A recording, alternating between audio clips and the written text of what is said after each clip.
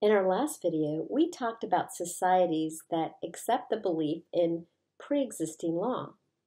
These would be societies that believe that even the king is subject to the law, and there are certain rights and liberties that we inherently possess that even the king is not able to trample upon. As Americans, we need to look no further than our Declaration of Independence to ascertain whether or not our founding fathers embraced that there was such a thing as pre-existing law. They told us in the very first paragraph that they were establishing our nation, acquiring from among the powers of the earth that separate but equal station to which the laws of nature and nature's God entitle us. The laws of nature and nature's God is clearly a form of pre-existing law, but we'll talk about that in another video. In the second paragraph, they boldly declare to the world that we hold these truths to be self-evident, that all men are created equal and endowed by their Creator with certain unalienable rights, that among these are life, liberty, and the pursuit of happiness, and that to secure these rights, governments are instituted among men.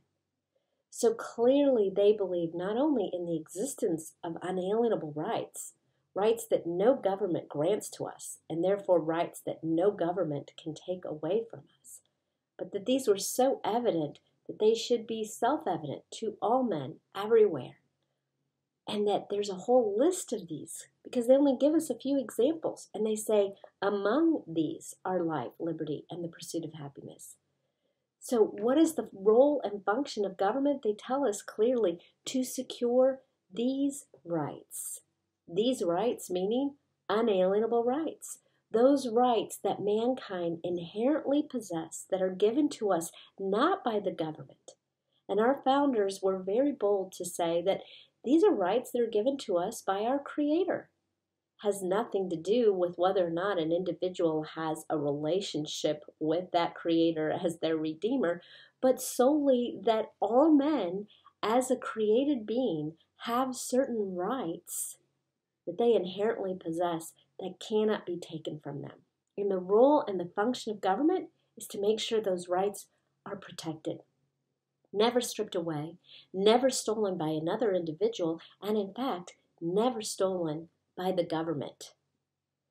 So now the question is, if we are a society that embraces pre-existing law, then does that make us a Lex Rex or a Rex Lex society? Does that make us a society that believes we're an empire of men or an empire of laws?